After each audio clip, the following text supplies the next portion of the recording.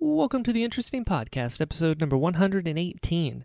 This episode is the first three-peat. In almost 120 episodes, our first three-peat had to be Derek Arnold and Tom Wilton. That's right, they are back, and Tom and Derek truly are some of my favorite people in the whole world. They're friends that I've made through the show over all the years, and it is always super fun to hang out and chat with them. We just really connected. And we haven't talked in 2 years. It's been 2 years since they came on last. So it was great to finally catch up with them, which is exactly what we do. We catch up, we talk about life, what that's been turned into now that we're all in quarantine and lockdown. In the meantime, Derek had a kid, so that was pretty cool. We talk about that. We talk about Jurassic World Fallen Kingdom, which we weren't able to talk about last time they were on because I hadn't seen it yet. We talk about the State of the Drive-In, which is their YouTube series that I highly recommend, The Drive-In with Tom and Derek. Check it out. We talk about filming episode 9. Tom actually got to play After Ackbar in this one, which was super cool. We talk about Derek got to wear prosthetics this time, so that's really cool. We talk about the power that an onset optometrist has.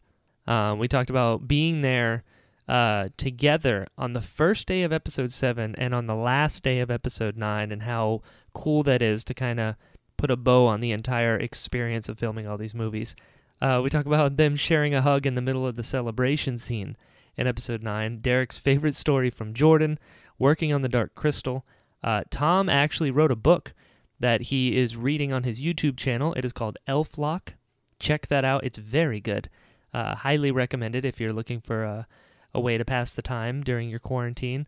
And another way to do that is to listen to this episode. So, without further ado, please enjoy the Interesting Podcast, episode number 118, with my friends Derek Arnold and Tom Wilton. Theme song time.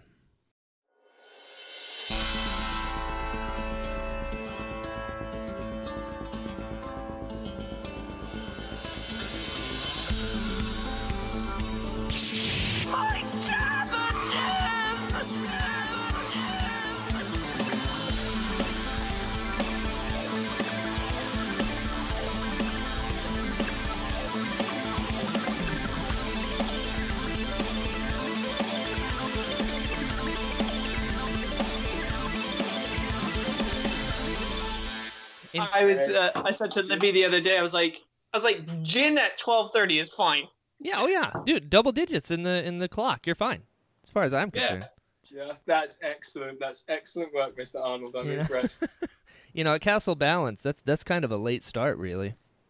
Yeah, I mean, you gotta start drinking, especially because the whole world is on holiday mode right now. That's what I'm saying. We're not on holiday, Derek. we're on a global lockdown. This is not this is the problem. Ryan, this is the problem. This is why the world is in the problem that it's in. Is because the Derek Arnolds of the world think this is a holiday. I mean, I bet you to be fair, who's been out in the park just sunbathing. Yeah. The police having to tell you off, like decease and desist from your sunbathing, please. This is not a public holiday. To be fair, glass half full. I like the way Derek's attacking. It literally is. Yeah. I left the house for the first time in like 5 days yesterday to go to the grocery store, right? Uh-huh. And it was like 1 PM. I was like, I just need to get some veg stuff. Nothing really like important. Sure. And I was walking down. I stopped and I looked down the toilet roll aisle. Oh boy! And it was full. What? And I was like, what? Yeah. And so, but I was it wasn't full. Like there were no people down the aisle. So it's almost like I stepped into the aisle expecting to like walk into an alternate universe. And there was like a moment where I'm just stood in this whole aisle. It's full of toilet roll and I'm the only one there. I thought it was like You've Been Framed or like, candid camera. I'm like, what's going on? And then this guy, he comes from the store. He comes with a whole other crate of toilet roll. And I was like, is this okay? He was like, am I dead? He looked at me like I was ready. He's like, yeah, you take one if you need one. And I was like, all right. Yeah. The first time I've been able to buy toilet roll in like 2 weeks. Yeah. Okay. You look at him like you're doing something wrong. He was, and then I was like walking around the store all smug. I was like, "Yeah, that's right. I got toilet roll." Yeah, Look at me. that's right. Like But then I got living like a back. king. Yeah. Yeah, and then I went into the parking lot, and I was like, "Well, I better hide this." Actually, Yeah. Just put it under your I shirt. had that. So about 2 weeks ago, yeah, I went to a supermarket and managed to pilfer a thing of toilet roll off a crate that was left in the middle of the store, and I had the same, literally the same kind of. Oh well, first of all, I was like, I don't know if I'm allowed to take this, but I'm going to take it anyway, because at that point there really wasn't any toilet roll in the stores. And then I had the same thing. Like I went to the aisle to pay for the checkout aisle to pay for it, and then I was like, all the way back to the car, I had this really uneasy feeling like someone might mug me for my toilet roll. Crazy times. Man, but I mean, the whole world is in lockdown with wash your hands and be clean and be neat, and I'm going, welcome to my world. This is the way I've been living for 36 years. I always have hand sanitizer in the car at all times, all the time. I've always had hand sanitizer in the house and in my car. Always wash my hands. I don't share food with other people. It's just. Do you know what? I hadn't even thought about this. This is like your dream come true. You know, Yeah, because you don't now have to everyone's see gonna. anybody. You don't have to Yes. speak to anybody. You're gonna keep like 3-meter distance between you and the next person if you're out in the street. This is like your dream come true, isn't it? It's mainly because everyone will now be on the same page as me. right, that's what the wine is for. You're actually celebrating the world's come around. The hard part that I've started to realize within, I've had 1 or 2 people that I know that, you know, they're not like great friends, but like people that, oh God, I really hope they don't listen to this. I'm not, so anyways, It's It's okay. been like- Nobody listens to this. like, hey, let's catch up. And I'm going, yeah, cool. And then in my head, I'm like, oh man. I don't have any excuse now. I can't Oh right. make an excuse of going, oh, I can't go out on Saturday night. Sorry, mate. I really have to go home and look after the kid. Like, it sucks because now I have to actually go through and talk with people. Yeah. You can't win them all. You know what I mean? There's got to be. You had an That's why we're abundance of trying. toilet paper, so it had to come clean somehow. It's the law of equivalent exchange. If you want an abundance of toilet paper, you're gonna have to interact with people you don't want to. That's it. Yeah. I don't make the rules. But Every will say this, action Brian. has equal and positive reaction. You That's see? right. That's So, science. opposite positive. That's science. Sure. Right there. I'll give it to you. We should start our own I'm science not a podcast. science guy. Yeah. I learned all about. Hey, listen, homeschool is an amazing thing. I learned all about inertia the other day. Oh. Don't ask me to tell you about it because I didn't understand it. Yeah. I'm going to be completely honest. You get involved a child and a wall, and I think I wrapped my head around it by the end. But That's it. We It had a worked out. swing. We had a swing, and Yeah. and we were timing the frequency, and we had a whole experiment going on. things you learn. And it's amazing. It's amazing how you discover how easy it is to lie to your children about the things that you don't understand. Oh Yeah. yeah, I know. Hey, I know all about inertia. I can tell you. Let's do an experiment on this swing. Yeah. You just start pushing your kids over. Okay. Just cuz. Learn. And then you get to quote Batman. Do you know why we fall? So we can pick ourselves back up again. Yes. Brilliant. So Brilliant. you Great- guys great are film reference. you guys are the first three-peat I've had on my show. So congratulations. Boom. Boom, boom, boom. It's worked out. I like it a lot. The trifecta of awesome. That's right. And also, But it did take the world shutting down for us to get together finally. it did, which I'll be Yes. honest, it's selfish, worth it. I mean, in fairness, I don't think the listeners should know this is what our 4th attempt to try and schedule this. I Because stopped counting. it was one time where I canceled about 10 minutes before we were supposed to chat because I was in a rehearsal in Pinewood going, I'm not going to leave. There's no way I'm going to make it home in 10 minutes. Yeah. Tom then had to cancel because of the same thing. Essentially, work just sort of jumped out Yeah. of nowhere. Work just sort of Yeah. took us by the throat. Mm-hmm. And then I canceled just for fun. So it's like, we got this banter. It was a kind of retribution thing. Yeah, were like, you get well, it. If you guys are going to cancel, I'm going to have my fun too. Yeah, I was like, that sounds like fun. Let's just try it out. And you're right. But so let's see, the last time we caught up was last year? Because it was right when the last Jurassic World came out. Because I remember I hadn't seen it yet. Exactly. And me and Tom were catching a flight to go to Helsinki for the weekend, just for little lad's holiday. We went to Helsinki. We left after our conversation, Tom, and went right to the airport and grabbed a plane to go to Helsinki and hang out for the weekend. Yeah, we did. Yeah, it was June-ish. It was summertime. It was the summer solstice, right in June. But that's not last June. That's the June before, right? Was it? Oh, it would have been. Yeah, it's 2 years because last June Kit was born. What? It's been 2 years already? Yeah. Wow. Yeah. No, it was 2 years ago. That's the last time we spoke. That was. What? Yeah. We all look so different. Yeah, that was 2018 for sure. Yeah. Wow. So how have you guys been? Well, it's been so long. The world's on fire. So long, and it was all going so well until all of a sudden the world went to pieces. I know. It's really, really strange, crazy times. Both Derek and I were attached to different projects, and we started to hear about all of the craziness going on, and then we were starting to hear all these rumors circulating amongst the different film productions about potential hiatus, and then obviously things got worse and worse and worse, and these potential hiatuses became real hiatuses, and then it was an indefinite hiatus. Yeah, like that's it, we're shutting shop, and we don't honestly know when we're going to be opening back up again. That's everything is shut down. We're in lockdown. We're in full lockdown mode. Jeez, this is going to be a hell of a story to tell when it's all over. I know it's going to be crazy. It's just it feels weird, like when I was watching the video of the Prime Minister Boris Johnson, like sort of give the address to say, look, we're locking this down. I was like, I feel like I'm watching like a scene from a movie because I was watching it on my phone, weirdly enough. And I was like, this is so odd. It's so funny because this is a really weird comparison, but it's where my brain's at because of why we're chatting right now.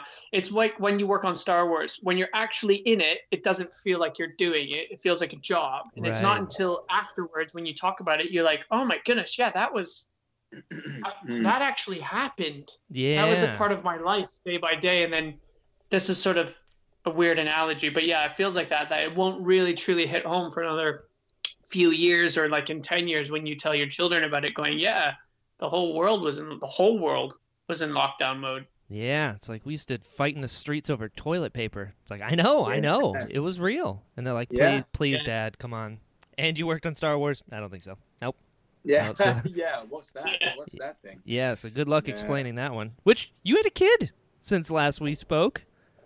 Pretty cool. Yeah, my wife respectively pooped out a baby. Yeah. Not bad. Not bad. I can say that, right? Of course.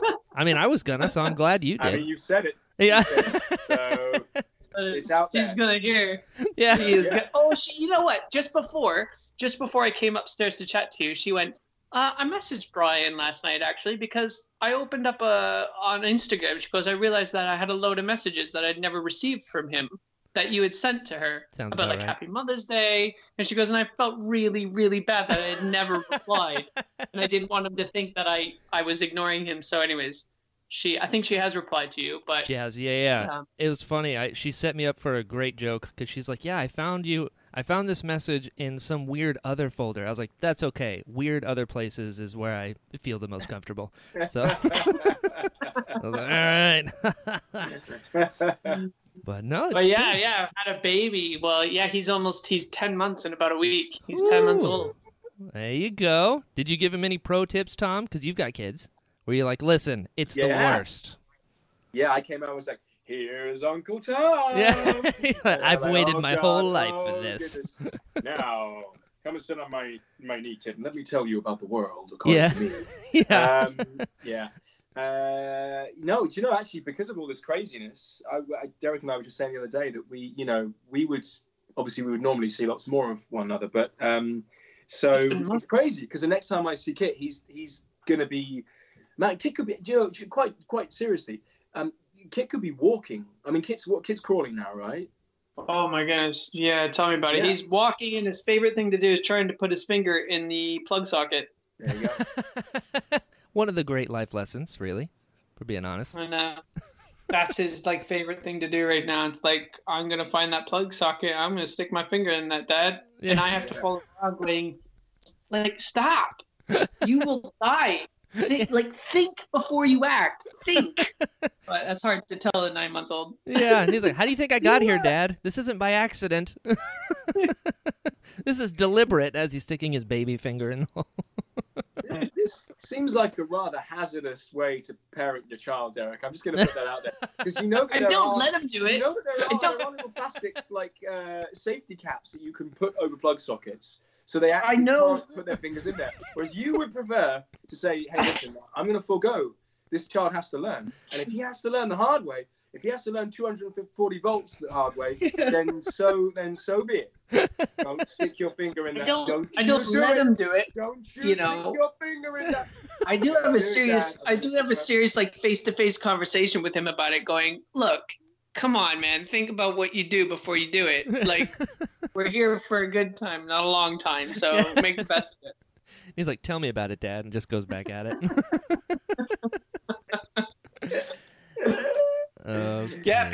Babies are nuts, man. It is absolutely it's absolutely crazy times, but he's a little bit of a legend, and we were, I'm always, when I go to work, I'm always a bit smug because one guy we work with, or I've worked with continuously in the past, he just had twins. Oh, nice. When Lib was pregnant, I was like, "Oh, wouldn't it be great if we had twins?" And now I'm like, no. No, like one is enough. One is a lot. And Kit is amazing. My son, his name's Kit. He's amazing. He sleeps, like, goes to bed about 6:30 p.m. at night, and he'll wake up around 7:30. Wow. Yeah, he sleeps 12, 13 hours. He's legend so we have it really, really easy. We're really lucky. But there you go. yeah, he's mental. Yeah. He's definitely the weird kid. I'm always like, stop. Like, don't be the kid that just eats the carpet. Stop being the weird kid. I mean, it's kind of our time, isn't it? He could say he grew up during an apocalypse. He stuck his fingers in holes. It's like, I mean, it's not a bad way to come up comparatively, Yeah, that's like a kind of that's a bit like a Chris Rock story, isn't it? Yeah. I grew up in an apocalypse. All we had to eat was carpet. Yeah. Dad just made me munch on the carpet. That's right. That's all we had. Hey, but I'll tell you, my dad was a king. He had stacks and stacks of toilet paper. It was amazing. Yeah. In the midst of a shortage, he walked around with no fear. I know. What a year to be born, though. The year Britain leaves Europe, and I know. The freaking world lockdown's like, oh my goodness, if it couldn't get worse, Right. He's going to be a badass by 3. You're going to have to watch out for him. He's like, listen. Honestly, they're going to be such a stronger generation for it. Yeah. They're going to overthrow everything just because, like, we can rebuild the world now that it's crumbled. You're like, no, we're trying to put it back together in our image. Yeah. It'd be insane. Yeah, so that's pretty much been my life in a nutshell for the last 10 months is a baby and then slowly getting back to work, which is crazy. Sure. Not bad. Tom, how you been? Yeah. Any more kids? You're like, no. Hanging in there. No, just the 2. That's just important. my 2 boys, who are gloriously mental as always. And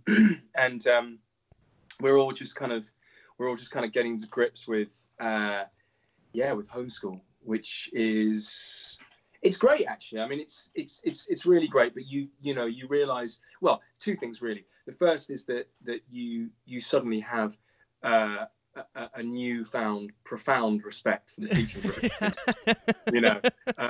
Oh yeah. And then also, you find yourself grappling with, I mean, our 2 boys are 5 and 9, so that's quite a big gap. So then when you're trying to homeschool 2 kids of quite a different age gap, it's balancing. It's a balancing act, and finding ways to make it interesting for everyone involved. Sure. And also, I think to remember that if you try and be too rigid in how you do things, there also lies ruin, because because you set yourself up to fail, really, because you just got to be a bit fluid with it and say, hey, we're going to do, we might do literacy now, or maybe we'll do numeracy, maybe we'll just, chop and change and mess around with it. But no, I mean, what we took them out of school. We actually felt that the government here weren't taking things seriously enough. Sure. So we actually took them out of school at the beginning of last week. Smart. So it was the end of last week and the beginning of this week that they officially shut the schools here in the UK. But we actually took them out a week before that. So we've had a kind of a week, sort of 2 weeks now of homeschooling. And we haven't killed one another yet. Right, yeah. It's only been 2 weeks, though. It's only been 2 weeks. Yeah. You're just getting into you the still got to flow get now. to September. Yeah. Yeah, I know. Yeah, I know. Crazy. Nuts. Yeah. Nuts. I'm still kind of blown away. I swore it was last year. It's been 2 years. Wow. Man. How have you been, man? I've been good. It's same sort of thing. Just nuts. Running the race, getting closer. Getting closer, gentlemen. Podcast is going along really good, isn't it? You've had some big hitters on there lately. I don't know what is going on. Who's letting me talk Have you to seen these this people? Tom? He had Ahmed Best on. Yeah, I know. Isn't that fantastic? I Isn't know. that great? I know. He's so cool. So all I need to do is get Neil on, and then I can quit all this. It'll be great. You had Rebels from Rebels. What's her name? Yes, Vanessa Marshall. She is incredible. And it's such a weird thing now, because I'm like, it's at the point now where there's been people who will, like, word of mouth talk about the show who's been on. So they'll tell their friends and be like, oh, you got to come on the show I just did. It was awesome. So I've been, like, having that happen, which has been, like, so I had a guy named Darren Ross on recently. He was the stunt coordinator for Jedi Fallen Order. And he's also done, like, Apex Legends and, like, a ton of other stuff. But he does a lot of, like, video game motion capture stunt coordination. And I was like, oh, sweet. In America? In America, yeah. Actually, in L.A., I think. And so I had TJ Storm on a few months prior. And at the end of that chat, TJ was like, oh, you got to have my friend Darren on. And I was like, okay, cool. So he talked to Darren. Darren reached out to me. And, like, that's how I got Ian White on, was because of you guys. Yeah. So I had you guys on, yeah. and then Ian was like, "Oh, I know these guys. Totally, let's go." And I was like, "What is going on right now?" Like, Well, that's how it's that's going to be, isn't it? That's how it's a word of mouth thing. I think so, and I think that's like the best way to go about it too. You know what I mean? Because it's one thing to like go out on a limb and ask, but then it's such a lottery. It's like, I mean, they could say no, which is why I love you guys so much. 'Cause I was like, you guys could have said no, but you didn't, so that worked out. But then when it gets that's to like essentially the way it works in our industry as well. Yeah. I mean, auditioning as a puppeteer is really, it doesn't, well, at least here it's non-existent. Like there are auditions that puppeteers do, but for what we do, for the work that we do, you get a phone call. Yeah. I bet. And it's about, it literally is word of mouth, who you know and what you know. Yeah. I mean, it's the whole entertainment industry, really. So it's been kind of cool to see after, good Lord, 4.5 years now I've been doing this. It's like it's like starting to do that, and I'm like, whoa. It's like I kind of planned for this, but I also didn't. And like I talked to Ahmed Best and Vanessa Marshall. Like, what is? And Vanessa came on because of the Ahmed show. She had listened to it and was like, "Oh, you did the Ahmed show." I was like, "There's no way you listened to it." She's like, "I did." I still think she's lying, but it's great. It's been cool. It's been really cool. Lots of people going on. I've been doing this new thing where I'll book like 2 months worth of shows in the span of like a week and a half, because stress is cool. And then I'll just sit on it and I'll be like, I don't like this at all. Because I'll do a show with someone and be like, it'll be out in 2.5 months. I'm like, I'm not doing that anymore. So I've just been like doubling up on people. So that's been fun, but getting closer, getting so close.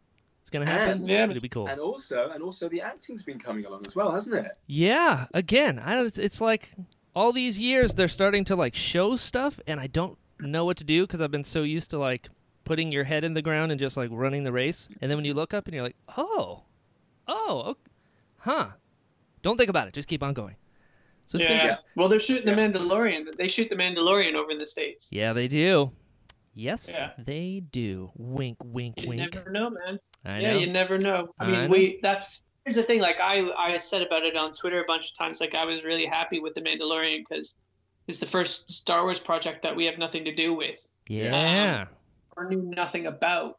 But then, so Disney Plus just launched here the other day. So it was 3 months after it launched in the US. So within a month, I already knew what was happening on The Mandalorian because of everyone on Twitter. I was like, great. The first one I was really looking forward to, and I sort of know everything that happens already, and I'm going, great. Well, just feel like I've worked on this show because I know everything that happens and I haven't seen it yet. Yeah. You can't win.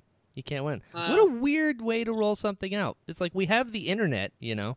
It's going to happen anyway. And so far apart, which is crazy. I mean, to have such a large gap between the two continents. I mean, I know there always is a bit of a gap with movie releases, but to launch a streaming site 3 months after, I was like, oh man. So sucked from our end. I bet. Yeah. I bet. It's still pretty good though. But I as somebody who's like way against spoilers as well, can't imagine. I really feel for you. I feel for you. It's lame. But hey. It was all out there. It was all out there for everyone to see. But then, you know, I have sort of, Derek will tell you, spoilers don't bother me. I don't worry about spoilers. Oh, yeah? Genuinely, it makes your life a happier place. Yeah. Yeah. You know? Yeah. Oh, yeah. The way I've always thought about it in regards to story, really. Like, I'm interested in story, and, you know, we're in the business of telling stories. So, absolutely. You know, so I kind of, that's my way of being one step removed from the process. You know, I suppose a little bit like being, again, I could never really get to grips with sports fans that take sports so religiously that, you know, if their team was to lose, they would want to go and, you know, punch a wall, or actually physically go and punch a wall. You know, it's a bit, you know, it's a bit like that with me in spoilers. I don't, you know, I think maybe it's because we work in the industry as well, but sure. Yeah. So that's the way I bulletproof myself from it anyway. Well, I remember like it was ruined. Han dying in episode 7 was ruined because I worked so hard to. I think I've told this story to you guys. And Dave Chapman just told me one day, he's like, oh yeah, the other day they filmed for Harrison dying, and I was like, what? Come on. You're working like, on you didn't the know movie. That. And I was like, no. And then you went and spoiled it for me. Well, yeah. Remember that? Buddy? So I was in a car. I was in a car with a job. Maybe we've told you this story. I was in a taxi going to the airport with Brian Herring, the puppeteer, one of the puppeteers one of the many groups of puppeteers. See, I don't know how to refer to it any longer. The BB-8 team. Yes. The wonderful BB-8 team. Brian is one of the wonderful BB-8 team. And he had, this is before we filmed The Last Jedi, and he had read a version of the script. And he mentioned that to me, and I said, so my first question was this is before The Force Awakens had come out. I said, so how much is Han in it? Oh no. and he did this weird sort of triple take where he kind of went, and then looked away, and I went, oh, like this.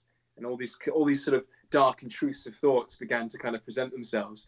And the next time I spoke to Derek, I went, Derek, I spoke to Brian the other day, and you know, I have a feeling. I've got a feeling that maybe Han dies in this one. And Derek was like, "Yeah, he does." Well, no, because he came out. I was like, "Don't say it." I said, you know.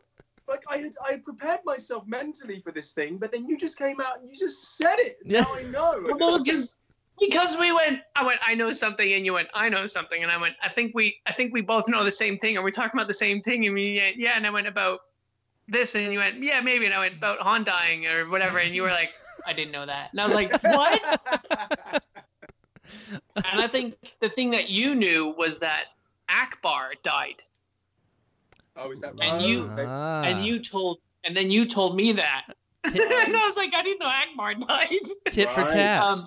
There we go. Yeah. So when episode 9 came out, Tom got locked into a room and read the script for episode 9 because he was playing Ackbar.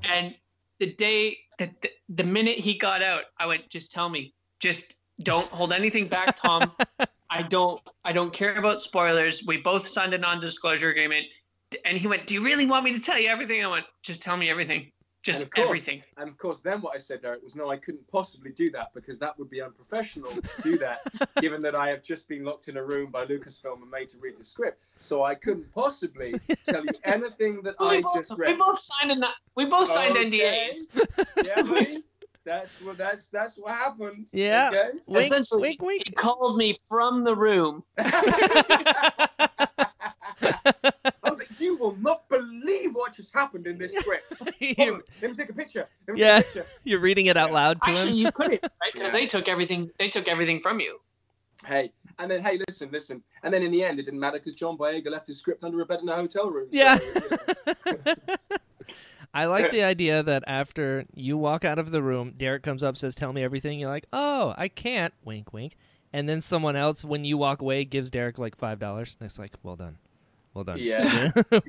we almost got him. He could, because at the end of the day, we were getting spoilers left, right, and center. I mean, we were there in Jordan. We filmed the very last scene in Jordan with Daisy and the old woman, and the old woman asking her what her name is, and it's like, oh yeah, well that's why it's called the Rise of Skywalker. Okay, I got that one. So when you're filming the very last scene of the movie, you sort of go, tell me anything you want. I know it all. That's so funny. You guys have worked on some crazy stuff in the last couple of years. I mean, we weren't able to talk about Jurassic World last time, which I loved. There's so much Triceratops in that movie. It's my favorite dinosaur.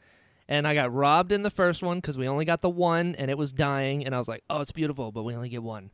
And then in The Lost World, we got a couple of them, and I was like, all right, cool. All right, I'm down with this. Jurassic Park 3, no Triceratops. Come on. But Fallen Kingdom totally made up for it. There was like 17 of them. Did I count in the theater? Yes, I did. I was like, oh, sweet. And there's a baby. There's two baby. Do I count that as two, or do I count that as one? Yeah. We'll do two. Let's do two. Awesome. Loved it. Absolutely loved it. So you had that going on, that was your first time working on Jurassic Park, Derek? Oh, God, yeah. Yeah. How was, because Jurassic Park's your jam, and you got to work on Jurassic Park? Yeah, so that was being shot the same time we were shooting, was it Solo? Solo. Yeah. So while we were shooting Solo, we were shooting Jurassic. Neil Scanlon was doing both. Oh, sweet. And then Tom got brought onto the team earlier. So there was like a team of like 5 guys or 6 guys, and Tom was brought onto the team earlier. And I was sort of the drop-in that would come in and then assist on bigger scenes like Blue being operated on and the T-Rex, and then a couple of other days like randomly when they just needed extra guys for hands and stuff like that. And it was, I mean, I think the first time I ever walked onto the set was Blue in the back of the truck on the operating table, because that was up on a lift because all the puppeteers were underneath. So that truck was jimmied up like 8 foot. And I just was like, I just kept hugging Blue on the table. What? Yeah. How could you not? It got a little uncomfortable. And then security had to come, and Derek was escorted off the lot. But you took your shot, and I respect that. Yeah. So it was nuts. And then Tom, I wasn't there for the first day of filming, but Tom was. And you said the first day of filming, Tom. Oh yeah, it was great. So we were shooting at oh man, where did we shoot Dark Crystal? Langley. Langley, thank you, Langley. So we were shooting at Langley, which is an old factory which has been converted into a kind of studio space. Very early. Everyone's first day. There's always this sort of bit of jitters around the first day. Everyone's a bit nervy. Sure. We were on that first day we were filming the sequence with Chris Pratt where which ends up being kind of CCTV footage of him training Blue when she's a baby and the other raptors as well. Right. So that was the sequence that we were due to shoot that week. So we were laying out our stall, setting up the easy ups, getting all of our gear ready, and all the other different departments were doing the same thing. We were probably, I don't know, maybe half an hour away from unit call or something like that, and sound fired up the PA, and we all just stopped, and there was this ba, ba, ba, ba, ba, ba, ba, ba, ba, and just all over this soundstage, there were just grown men just quietly weeping, just like, oh god, I'm working on a Jurassic Park film. Yeah. Like this, it was kind of it was special. That'll get you ready. Yeah, man. Get you in the mood. Yeah. And the sounds were really key, actually. One of the best examples that I've seen on set of recorded sound being used to elicit responses from actors. So they would blast out these incredible kind of, particularly for scenes with the Indoraptor and things like that, they would blast out these amazing sounds. And the T-Rex in the back of the van. Yeah, all that kind of stuff. Like it was so, they obviously set it up in a way that it was so resonant that it kind of shook your chest. And I have no doubt that well, I know because I heard the actors talking about it. They were like, this is amazing, because they actually, it's like you really feel that there is a huge creature present at that point. Really good. Yeah, sound. Yeah, really good use of sound on that film. That's a genius idea too, because when you're filming a movie, you're not in a movie, on set, because you have all these different things going on. So that added level of sound effects or music would definitely be like, oh wow, I'm in a movie, and it's like sensory overload as well, but like in a good way. Yeah, and also I think it keeps your actor focused and in the moment in the scene, because this may sound strange, but we've been on lots of productions where the first AD or someone will be responsible for letting the actors know when a sound effect is going to happen, and so they will just be there over the god mic, and they will just go raw like this, and the actors are having to go, oh, okay, there's a noise happening now, there's something going on. Sure. And then. But when you have the actual T-Rex from the '93 film roaring through a sound studio, it's mental. Oh man, that's amazing. It's so crazy. Yeah, it was really, really successful. I also just love that, because it's always cool when somebody who's working on something is a big fan of that something. So when I heard that you specifically, Derek, were on Jurassic Park, I was like, it just feels right. I just love it. I know, it's the one time that I couldn't. Well, because I always hum and whistle the Jurassic Park theme song all the time, and everyone gets really annoyed and hates it. This is why we're friends. I'll whistle it at 9 a.m. and by 2 p.m. it gets back to me from one of the grips. I just hear them whistling it, and I'm like, wicked, it's made the rounds. Yeah, right. But that's the only movie you can't actually do it on. Oh yeah, because people are like, don't do that. That's annoying. And you're going, oh yeah, because then you look like the actual geek. Right. You look like a nerd, so you're going, oh yeah. Keep it together. Yes, yeah. Conceal, don't feel, Derek. Yeah. But it was that very much that out of body experience where you just go, if I could tell 10-year-old Derek, because I was 10 when the original one came out. Mm-hmm. If I could tell 10-year-old Derek that, when you're 34, you'd be shooting Jurassic Park and Star Wars at the same time. Sheesh. I mean, how do you even compute that? Because there were days where we're me and Tom would drive in, and I would go off to Solo, and he would go off to Jurassic Park, and then the next day we'd both be on Jurassic Park, or the next day after that we'd both be on Solo. So it was nuts. It was it was completely bizarre and a weird sort of realm to be in. And then Tom was also going off to ILM to start to. Were you doing pre-stuff for ILM then? I feel like there was a crossover, wasn't there? There was definitely a crossover, which was completely happen chance. It wasn't like one hand spoke to the other.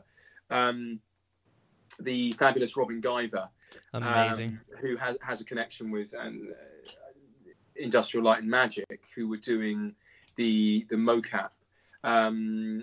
He was also one of the on-set puppeteers for Fallen Kingdom, he was invited over, and they needed a second set of hands, so I went over there, and then we did some motion capture stuff for the film as well. But it was really bizarre, because there wasn't like one hand had spoken to the other. We were practically bringing these dinosaurs to life with these with Neil's amazing puppets, and then we were going into the mocap studio at ILM and bringing them to life as avatars on screen.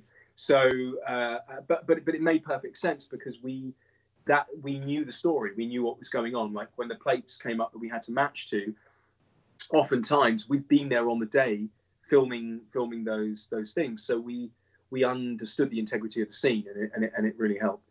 Sure. That's amazing. I remember watching the behind the scenes stuff in that, and I was like, all right, you puppeteered dinosaurs, but then you were actually a dinosaur. Kind of neat. Kind of neat, yeah, when you add it all up. And then those things as well, the behind the scenes of Fallen Kingdom specifically was another thing I like super devoured, because I remember there's so many clips of just Robin being choked by a dinosaur arm, and then it's like getting his pants ripped, and I was like, this is the best thing I've ever seen. Keep on going. Yeah. It was interesting. They really dined out. They dined out on the BTS footage. Yeah. On that. More so than I think more so than any of us were prepared for, really. I mean, we our experience on Star Wars always leads us to think that practical puppets are, in regards to behind the scenes footage, practical puppets are interesting things. They make for good storytelling, for behind the scenes stuff. But I don't think any of us were prepared for just quite how. I mean, in my mind, they built the entire package of selling Fallen Kingdom around the behind the scenes footage of the practical dinosaurs, I felt. Yeah, I think so too. It's pretty good. It's a good movie. I really liked it. Like, I liked the first one, but man, I love the second one. It's just so cool. Just so cool. Yeah, and we were given a lot of time to so Neil in the morning would go, there were days of just rehearsals, and you don't really get a lot of rehearsal time on a movie anyway of that size. I bet. And so you would get the storyboards, and then you would then go into the workshop and grab the puppet. If it was the hero arm for the Indoraptor, which was like a puppeteer named Liam Cook would wear it on his chest, and it was like this 5-foot arm that had cables extending out. And then there would be 3 guys that would work the cables for each of the fingers and all of that. And then Liam would have this arm attached to his chest, and he would work the gross movement of the arm for that shot specifically in the movie where what's the girl's name? Maisie? What's the girl's name? Yeah. Maisie. Where she was backing up, and essentially she's backing up, and this arm sort of comes through the cage, and it sort of goes to grab her, but it doesn't. It sort of flicks to her hair.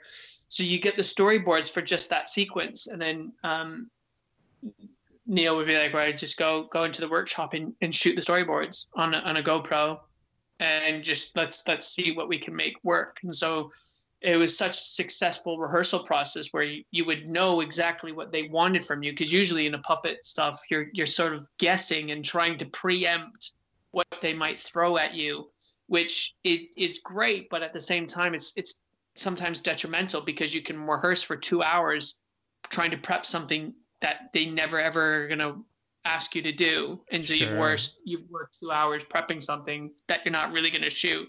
Whereas if you have the storyboards right from the get-go, you're going, well, we know exactly what we want. We know what angle they're going to shoot this at. Let's get all of this, and let's try and achieve this as successful as we can. And if they throw anything else at us, we can just deal with it. But we know exactly what they want. And I think it was a really good, a really successful way of rehearsing, because you never really walked onto set sort of on the ball or on eggshells going, okay, what are we waiting for? What are we prepping for? You already knew what you were there to do.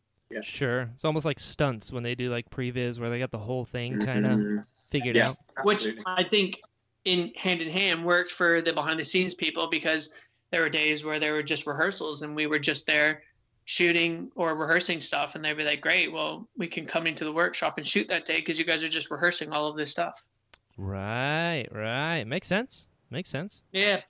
It's pretty good. It's pretty good. And then I know, let's see, what else has happened in the hiatus? Derek, you went to Lucasfilm.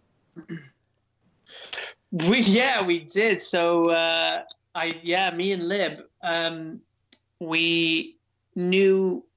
Where am I? Me and Lib knew we were gonna start to maybe try for a baby. Mm-hmm.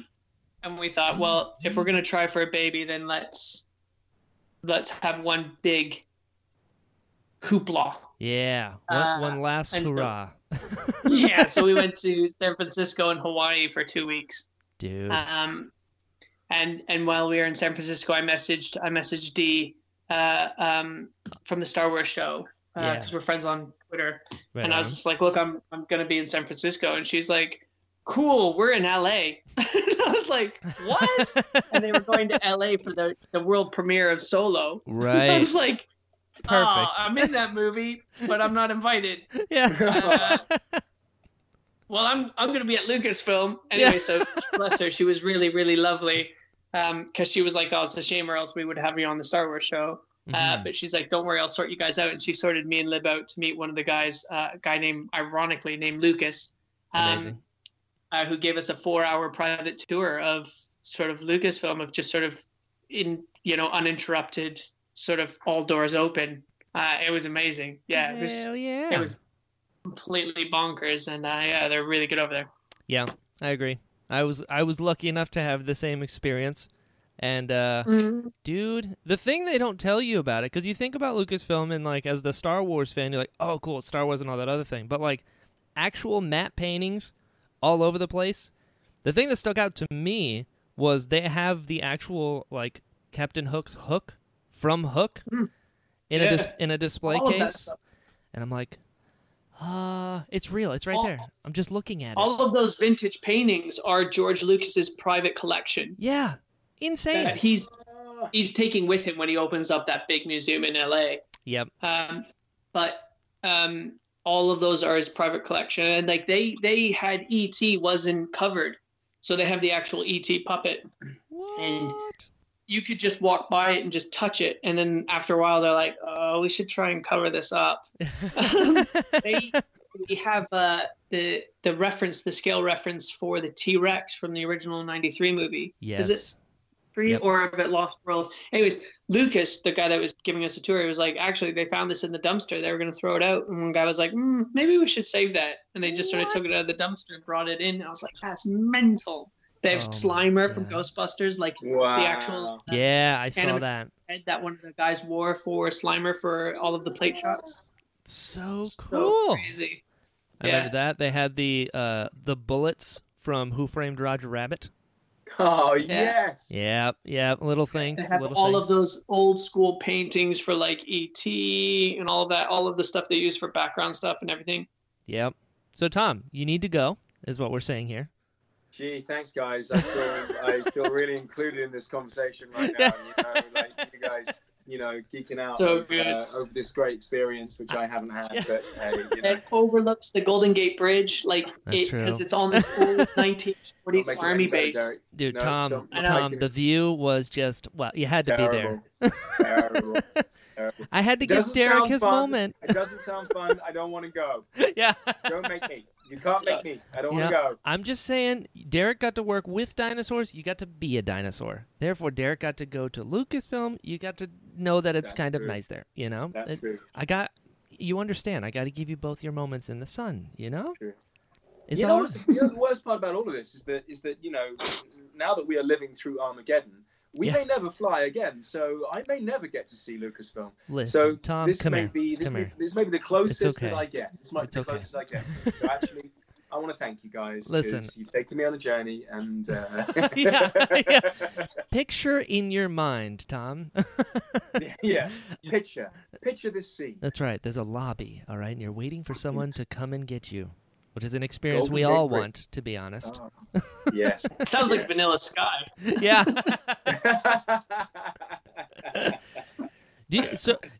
Have you ever noticed that when you in the underground, when you get off of the tube, as it is known to you guys. Very good. The notes that play are the first 2 notes of the theme from Hook. Fun fact. Right when you get off, it's just, and they're like, oh, okay, cool. Oh. So, Wow, you're welcome. that's such a random. How do you even do that? I only know this because when I was in London 5 years ago, every time I got off, I was like, da, da, da, da, da, da, da, da. Nobody, just me. You're doing it, Just me? Peter. Yeah, You're exactly. using your imagination. You know what I might do? I might break quarantine and just go down to the underground right now. I mean, you know what? Just to hear that. You will, and you're gonna be like, "Oh, there you are, Peter." Well, maybe he don't know he hooked. Yeah, That exactly. little kid is my favorite. So, and all them kid Hooks got, give him a chance. Yeah, I love it. One of the greatest movies ever. One of the greatest series ever that I miss a lot in this quarantine was The Drive-In.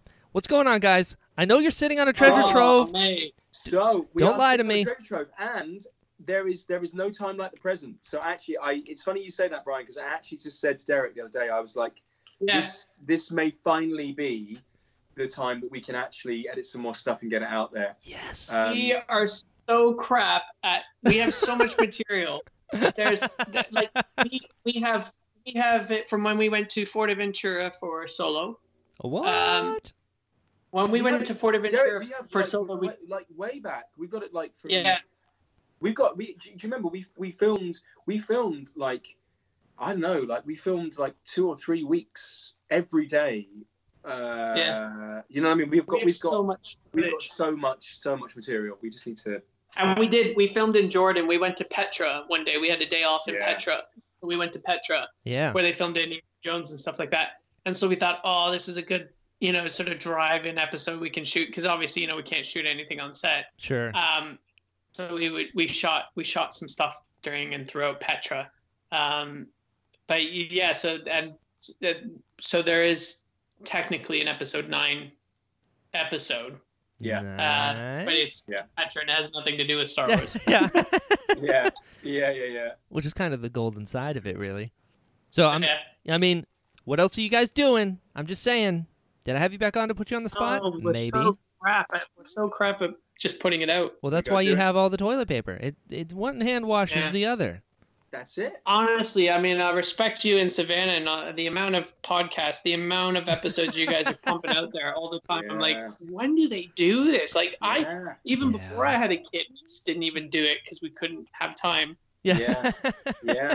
That's an undertaking. Yeah, it's in our contracts. You know what I mean? Like we have to spend X amount of hours together, otherwise the whole thing just falls apart. Yeah. Well, I mean, and it got me through when I before I started work this time. I had about a month or 2 off, and I would cook dinner every night, and I would stand in my kitchen, and I was messaging you guys. Yeah. And I would pick a different episode, and I would listen to your podcast while I was cooking food. Not bad. Food probably tastes a little different, but hey, you can't win them all. It's good. I really liked it. Got me through cooking. Good. Glad we could help. I mean, all we do is argue. That's kind of the fun thing. Like we're. I mean, honestly, my favorite episode was listening to Savannah go off on episode 9. Oh, dude. He did it so much, and it was so funny just listening to her rip into it. I gotta listen to that. Oh, it's bonkers, yeah, Tom. listen to I think it's Dorky Diva, but they do an episode 9, and honestly, you can see like she's about to go and collect all of the phone books she's put in the attic and just go and throw them at the random kids in the neighborhood because she's so angry. Getting Savannah mad is like one of my favorite things in the world. Especially because she's so small. Like, she's just dynamite. So she has such a temper, and it's the greatest thing in the world. Arguing with her is one of my all-time favorite things. You flip it, and then you listen to her chat about like the Dark Crystal. Oh yeah, and she loved it, adored it. Yeah, we considered making an entire Dark Crystal podcast. We're like, let's just make another one that's just called like the Dark Diva or whatever the hell we're gonna call it. Like, let's just do that. It was the other side of the coin. She can be like, you know what? Yeah. I'm just going to go watch Dark Crystal. I'm like, no, we have to talk about episode 9. We're a Star Wars show. And she goes, I don't want to. I'm like, Savannah. Like, dragging her. Oh, Oh yeah. So give me in very brief bullet form. Yes. A bullet point presentation. Give me what she didn't like about it. Easy. Everything.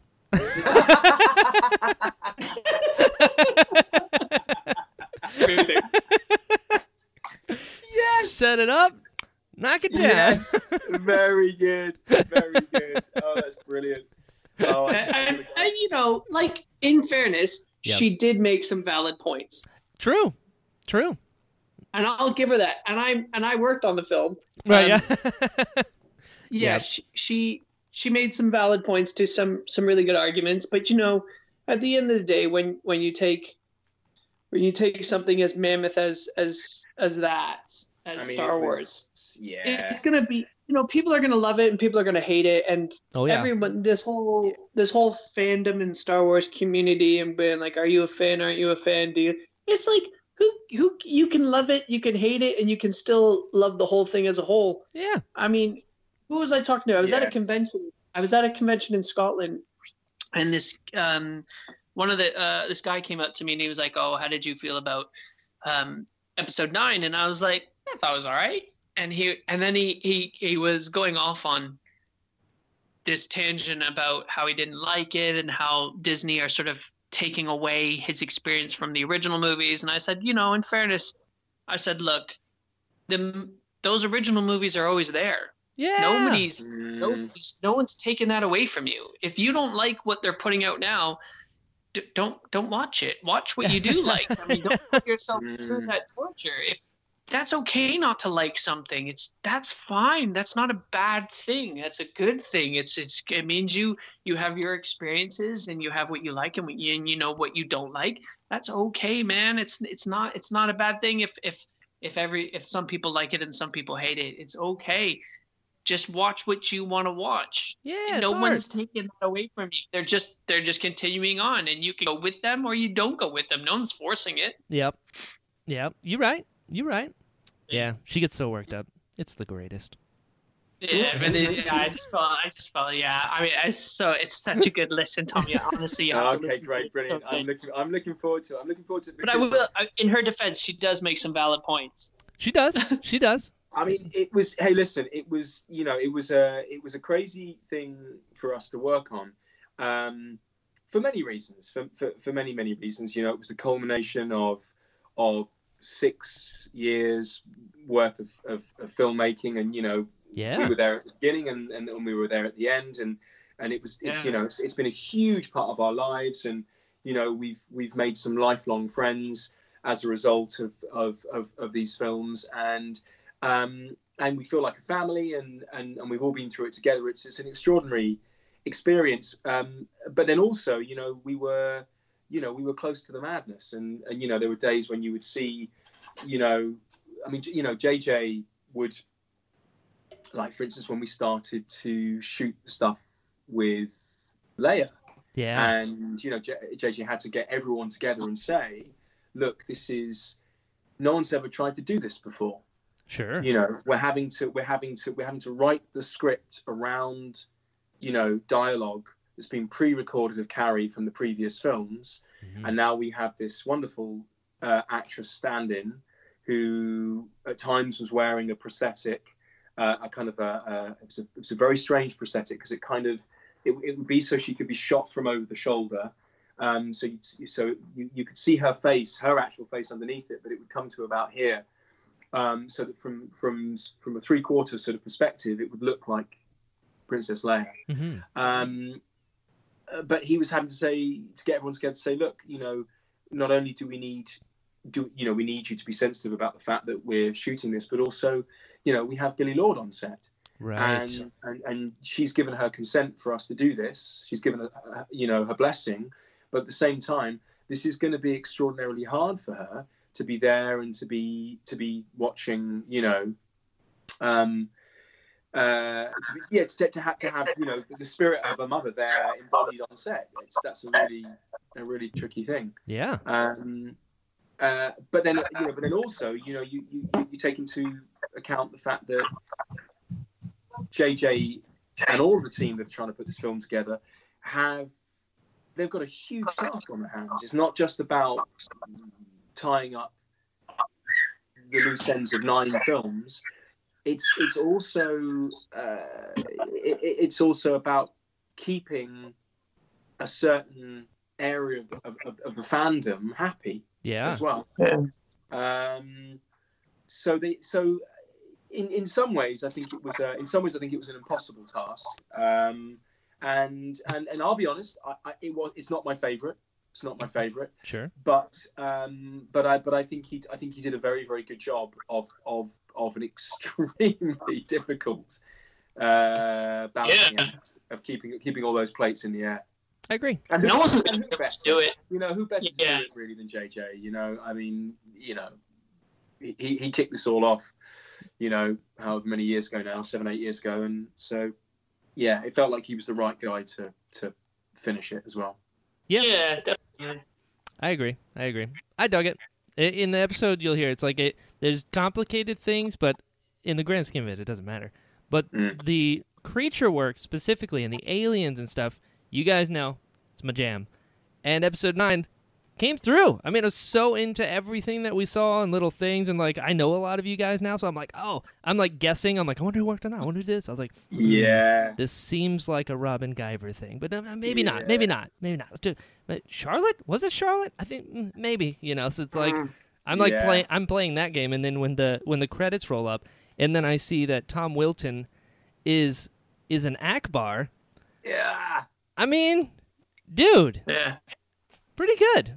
That was, I mean, that was for me, that was a fairly epic way to finish up the trilogy, the new trilogy that we were making. I remember early doors, Derek and I have said before that, our experience at the beginning of a Star Wars film is we will go into the work, we'll be invited to go in, and when we're in the workshop, we will start to get a sense of which characters we might be playing as we go along, and one of the fabricators, I think, when we were there during that workshop visit, just kind of tapped me on the shoulder and pointed to one of the Mechie's benches, and one of the Mechie's had my head cast, and then they were building After Ackbar around this, and I had this moment of going, is that really, really, but not knowing for sure, not knowing for definite. Sure. But I consider myself to be very lucky, and it was a great thing to be doing. I consider myself to be very, very lucky. It was an extraordinary character to get to bring to life in many ways. Continuing the legacy of Ackbar from The Last Jedi and previous films, and not only that, it was enormous fun to do as well. And a real team effort as well. Predominantly without the fabulous Patrick Comerford, I wouldn't have been able to do it. So real team effort. The head itself, hands down, the most comfortable animatronic I've ever had to wear, which was amazing. You don't hear that often. No, and also just in terms of when I saw it on screen as well, I was like, that really looked. I mean, like Gustav Hogan, who built the mech for it. Like it's beautiful. It's a work of art. It is. I agree. Truly great character, great character, great legacy, and I had a lot of fun doing it. So I feel very blessed. That's cool. That's also kind of neat that you're like essentially unknowingly assigned these things. It's like you just walk by, see your head on a desk. It's like, oh, all right, not bad.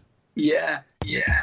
That's well, pretty good. like Derek, which film was it that it didn't happen in the end, but you were potentially going to play a Gamorrean guard, weren't you? What? Yeah. That was The Last Jedi, wasn't it? He was going to be a character in the casino, wasn't he?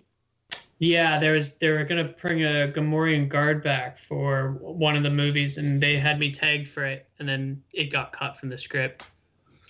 What? I was play one of the calamari in Rogue One as well. that's behind. So I was down to play one of the calamari that's on the Radis. With Radis. Yeah. And then that got cut when I got onto POW. But I was supposed to play a Gamorrean guard as well. They were suiting it up and everything. What? I mean, from a calamari to POW, pretty good trade. Yeah, pretty good trade. Not gonna lie, I think out of all the new aliens, I think POW might be my favorite. He's pretty obviously, cool. Obviously, aside from After Ackbar. Yeah, well, he's in a category in and of itself. You know what I mean? So yeah, I've got complicated feelings because I grew up and Ackbar was one of my all-time favorite aliens. It's like, oh, it's just the coolest, and I love the design of it. And then Aftab, beautiful. It's a beautiful design. You're like, oh, it's the sun, and just like you can see like the technology is where it is, where it's like it looks real, and oh, it's just so cool. I just love aliens. So you guys, just stop being so awesome. And Brian, like you say, I mean, there was a truly wonderful selection of creatures in the Rise of Skywalker, and I big time. There was so, we just kept going in and being like, okay, and there's this and there's this, and there was so much, wasn't there? Oh yeah. And again, also, as I'm sure you've seen from some of the stuff that's been posted online in terms of pictures from the visual dictionary and stuff like that, there is always loads of stuff that doesn't get shot on, but I felt like there was even more so this time. There was just an abundance of things that didn't get shot on. I was in prosthetics for 2 weeks. Oh God, yeah, of course. Oh, no. The picture that Brian Herring posted recently, that character with Warwick. Kajimi. Yeah, 4 hours a day. Get into the chair around 5 a.m. You get 4 hours of makeup. It's full dentures, like full lenses. The lenses didn't go in until you were on set, and we did shoot some stuff on set, but they have to have like an actual optometrist there for your eyes, because you don't touch the lenses, you don't put them in, you don't take them out. They do it all for you because they're full. They cover your whole eye, right. Which means you're then timed on set, so they can only have them in for like 2 hours at a time because they have to let your eyes breathe because they take because they cover your whole eye so no oxygen gets in. Yeah. And you wouldn't believe how much power an optometrist has on set. Like, it's really? Yeah, because they can literally stop filming and say, nope, they're done. Because usually when you're in an animatronic head, you're just going, okay, well, look, we've passed the 3 hour window. And they'll just sort of go, look, if you want to get out, you're fine, you can. And then as an actor, as the guy inside, you go, no, I'm good, let's just keep going. They go, okay, all right, if you want to keep going. Yeah. And they'll just keep going. But when you're dealing with your eyesight, the optometrist goes, nope, 2 hours out. And everything has to stop. Ooh. Well, or they turn the camera around and just don't shoot on your character. Sure. Because you're messing with people's eyesights, and the insurance won't cover that. Yeah. Everyone thinks they want to be a director. No. You want to be an optometrist. That's what the real power is. Yeah, on-set optometrist. So yeah, you do that for 2 weeks, and then you watch the movie, and you're like, oh, it's not a movie. But at least it was in the visual dictionary, because then because the artistry, like, then you just feel bad because there are people, they have to, then they read off, so they have to make 2 weeks worth of those prosthetics. These artists. Lucy Sibick headed up the prosthetic department. Lucy won an Oscar for The Darkest Hour for Churchill. What? Yes, and she's lovely. She's amazing. She's engaged to Ari. She's engaged to the stunt double for Chewie. Oh, that's awesome. Yeah, they met in Jordan, and now they're engaged. They have a house together and everything. Hell yeah. So she was heading up, and the thing is like, so her team have to make 2 weeks worth of prosthetics, because every day they put it on you, they have to, then you just rip it off and take it off and throw it out, and then the next day. So you have this amazing artwork that you're quite a canvas, a walking canvas of artwork, and you just feel really bad because none of their work gets seen on an actual cinema screen. It's heartbreaking sometimes. Sure, I bet. That's my biggest fear, is finally being in it and getting cut. I think you're right, Tom. Like, when I was looking at the visual dictionary for this movie specifically, so much, I was like, man, look at these beautiful things. I was like, I don't remember seeing that. Nope, this definitely wasn't in it. I would have known that. But then they still packed it full.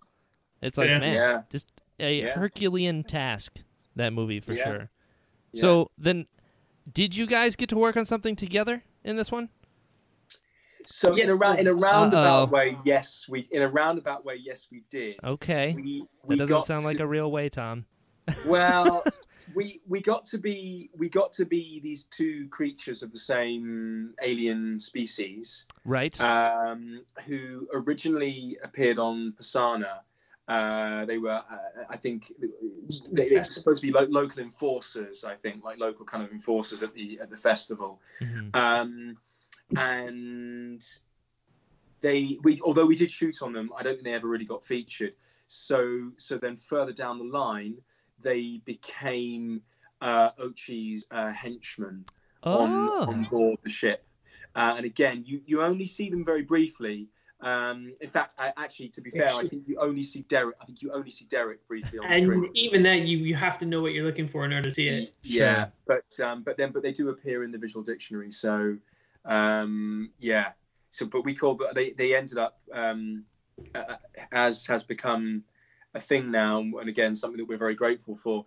The creatures were named after us. Yeah, they were. So Derek Carno and Omo Twilto. I think the two characters are called. But we affectionately refer to them on set as Tovine and Dovine. Genuinely. I love it. Well, I'm glad we did the White Snake together. Hmm? The White Snake. Oh, you guys got to do that one? The White Snake? Yeah, the snake under the cavern in the cave. I know, but isn't the White Snake? The White Snake sounds like something. I don't know what it sounds like, but No, there's a giant snake that was white. What was it called though? It had like a name though, didn't it? Even when we were shooting on it, we knew what it was called. Oh, you got the name ahead of time for this one. Let's name it now. Yes, Derek's right. Yes, Derek. But he's not wrong. We were sort of stage underneath one of the only two guys substage. It was great. Where you belong. Yeah, because they had to cut holes for us, and then they just filled the whole set with sand. So it was just like just sand coming through. Yeah. But it was a crazy 3 days or 4 days or 5 days of shooting, and there were times where me and Tom just looked at each other and went, "We are not in the thick of it this time. We are happy just to be here, shaking the body." Shaking the body. Yeah. Yeah. Much better than being in an actual desert. You know? Yeah. You know? Yeah. Not bad. You're moving up, guys. That was one of the first things we shot on I think it was like the first 2 weeks of shooting for Creatures. Really? Was that, and the last day of shooting, the very last day of shooting was the Ochi henchman scene with Ray's parents inside the ship. Yeah, and I said to Tom, I said, it's nuts because when we were in Abu Dhabi on episode 7, we were there for the first day of episode 7 shooting. JJ gave a big speech. And then when it came to shooting the Lugabeast, Simon Pegg was visiting, and we were chatting. Me, Tom, were chatting with Simon inside this tent because they didn't let us do anything for the day until we touched the Lugabeast. Mm-hmm. And we said, this is our first movie that we're working on, Simon. We're pretty nervous. Obviously, it's a big film. And Simon said to us, he goes, well, look, just keep doing what you're doing. You're doing something right. And if you keep doing what you're doing, you'll get there in the end. You'll make it to the end. And he meant, the end of episode 7. Right. And I said to Tom, I said, what a full circle thing. Here we are on the last day, 5 films in, and we're here. And I was like, and I just kept thinking about what Simon Pegg said to us on our first day on episode 7. Yeah. Oh, I love that. The Ochi henchman stuff was the very last day of shooting on episode 9, where everyone then said their goodbyes and they did the full wrap. Really? Yeah. Was that nuts? I mean, it had to have been, right? Like it was a bit surreal. Yeah, you just sort of go, okay, well, we're coming up on wrap. Come on, traffic's starting to get heavy on the M25 on the highway. Come on. It was a really. It's anticlimactic because you think it's going to be this thing, and obviously it never lives up to what you want it to be in your imagination because you're looking at it through rose-tinted glasses, aren't you? Yeah. So it's an amazing thing to think about it's like I was saying earlier, when you're living it, you're going, yeah, okay, it's Friday, let's go. Come on. Right. It's still work. I'm Yeah. so tired because Yeah. you lose perspective. You lose perspective so fast.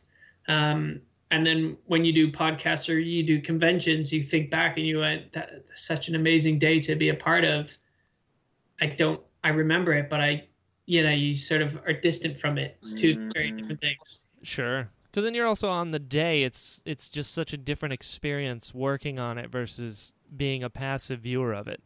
You know? Well, yeah, because you're in a completely different mind frame. You're working on, okay, we have to put the heads back on. Okay, we're doing this. Okay, we have to prep for that, and that. And then all of a sudden they're like, great, good, and that's a wrap. And you're going, cool, all right, yeah, see you later. And then you drive home. Right. And then it's 4 days later, you're like, oh, wait a second.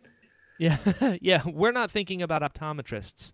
So I understand. Yeah. You're the part of your brain that is nostalgic is completely shut off. Yeah, Sure. And it's a weird feeling anyway. I mean, I hate goodbyes at the best of times, but in particular, I hate last days on set.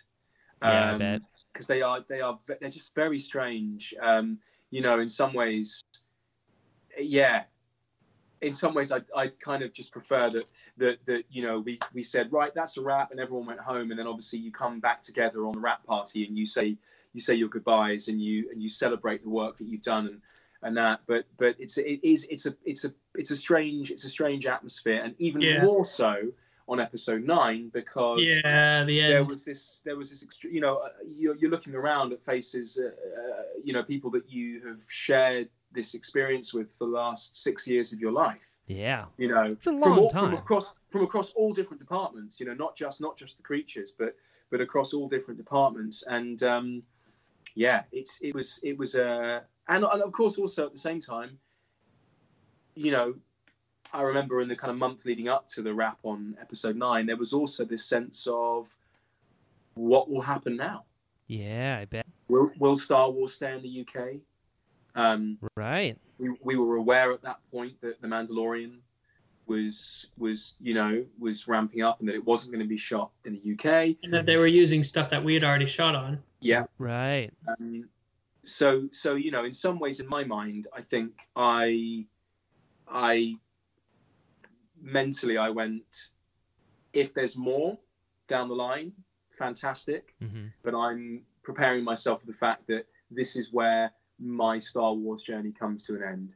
And if this is the end of my Star Wars journey, then I'm very grateful. I'm very happy, and I've had a wonderful time and made some amazing friends. And had to suffer Derek Arnold for 6 years. Yeah, which is the real job, honestly. Made some great enemies. Yeah. If you really want, yeah. So, yeah. You guys have gotten very close. Creeping form of madness. I mean, any two people who can survive being in the belly of a Thoth siren, you're doing all right. I think you guys are meant to last. I'll be honest. Yeah, we'll be all right. Yeah. So then on episode 9, what all did you guys do in that? Well, I mean, your big thing was AFTA, wasn't it? Yeah, that was my main thing. And then we did this. Yeah, we did the snake, the sand snake stuff. So for me, there was the sand snake. There was this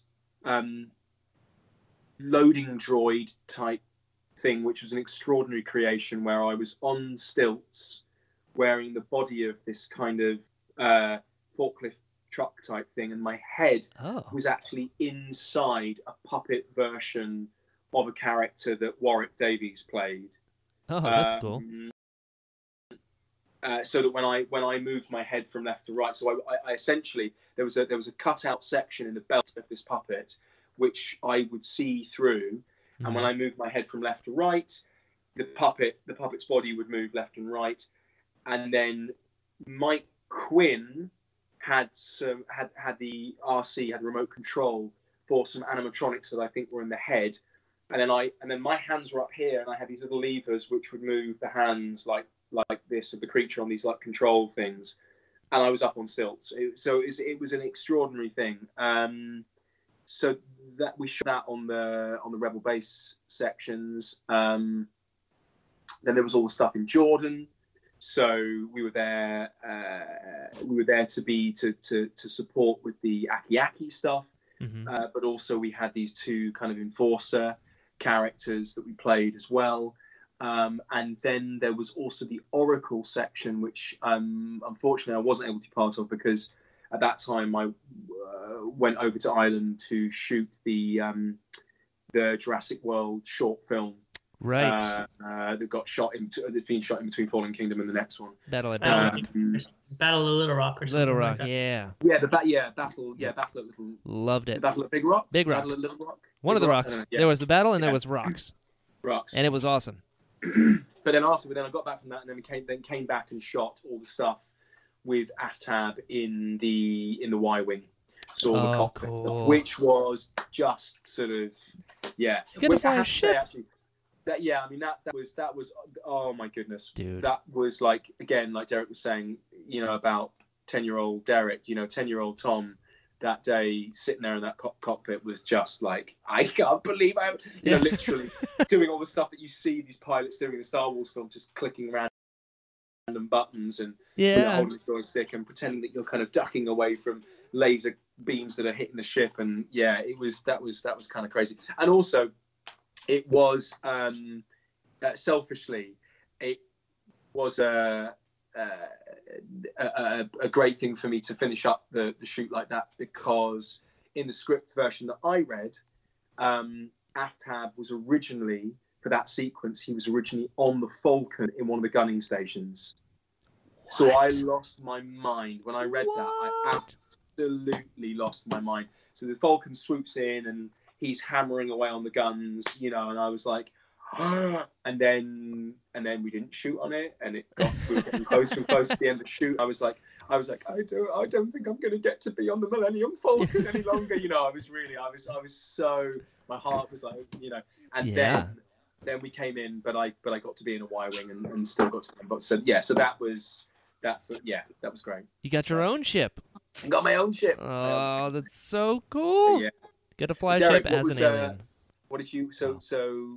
I didn't do much. I mean, a lot. You're like, did I work on that one? I mean, we were definitely there, but a lot of the stuff that a lot of the stuff that I was supposed to be featured in was cut out of. So like, the first thing we shot on was White Snake. Yeah.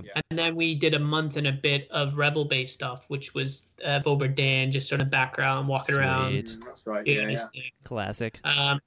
We got to have a hug, didn't we? Do you remember we hugged as both dad that's right. The celebration. So in the celebration scene, they place everybody for the celebration because they're doing this big crane shot, and they're placing everybody for the celebration shot and going, okay, so you're going to be here and here and here, and just sort of stick to your groups. And I was like, screw that.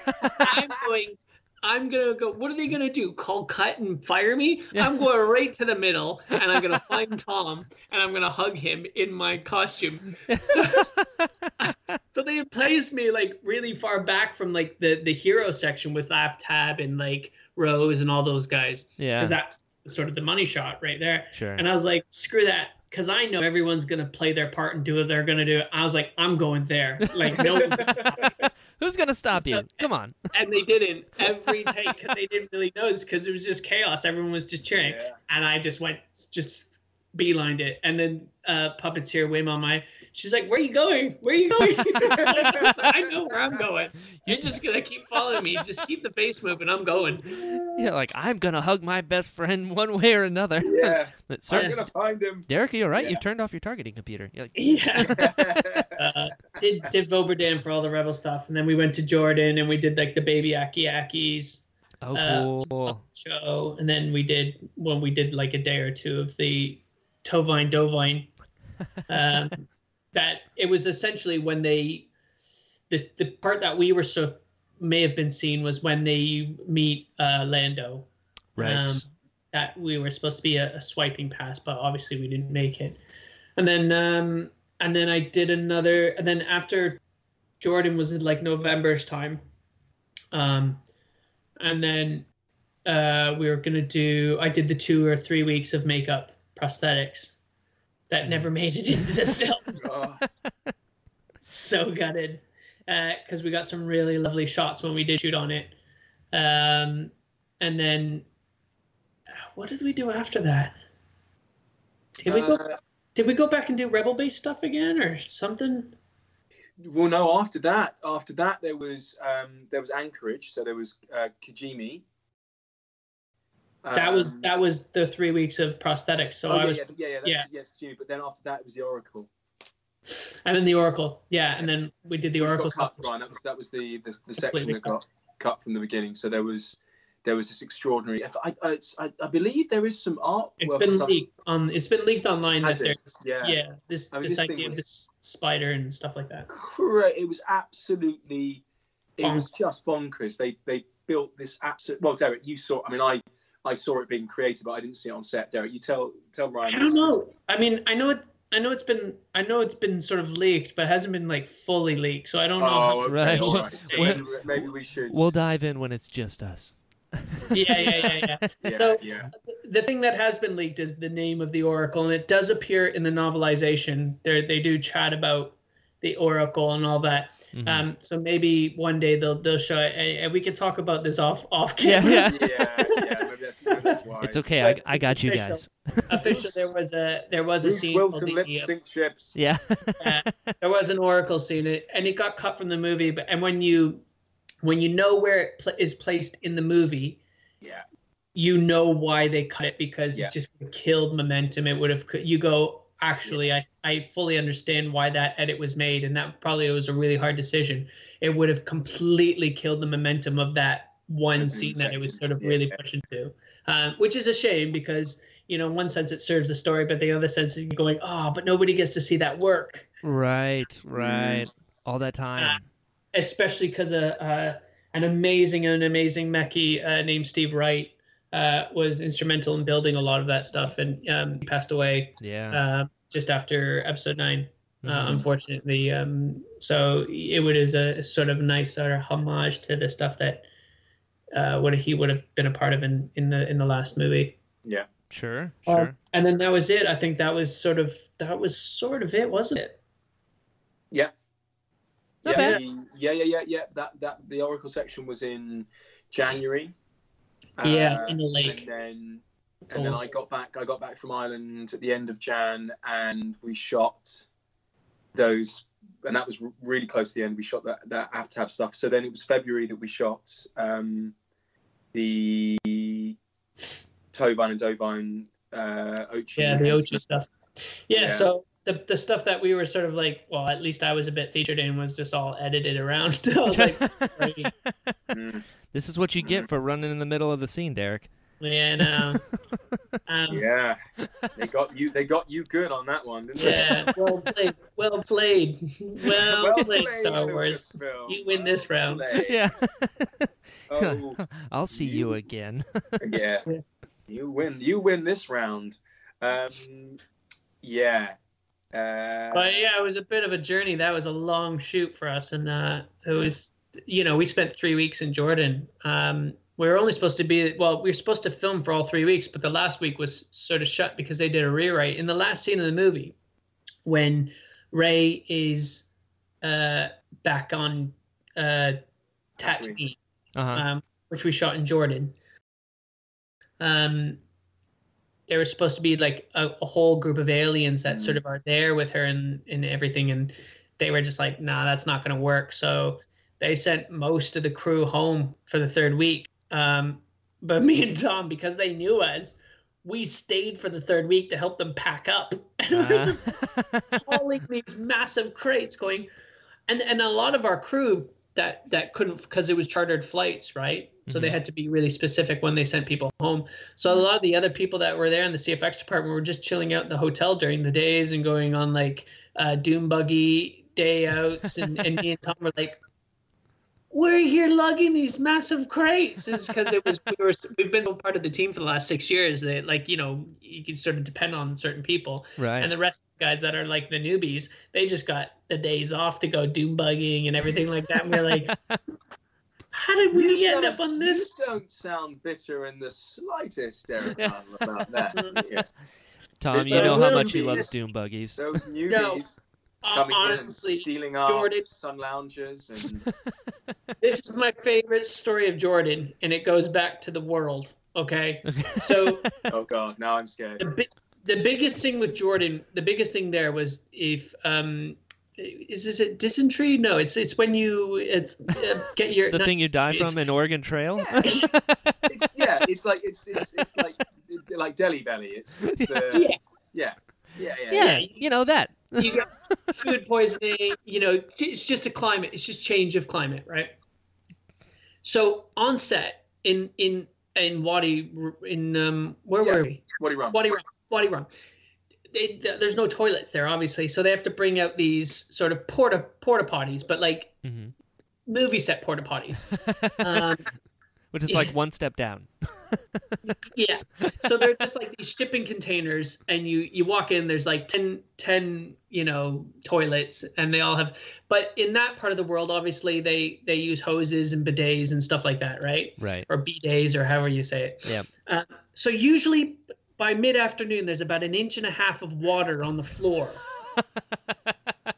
and it's crap water. You're just going, oh my god, and you're just going, I don't want to touch the door handles. I don't want to because if I touch my face, I'm gonna get sick. It's gonna be, so it's that whole thing. You're using elbows and knees to open up doors, and then you go outside, you rinse your hands, and I had like 5 bottles of like hand sanitizer, making sure everything's clean. Classic Derek. Okay.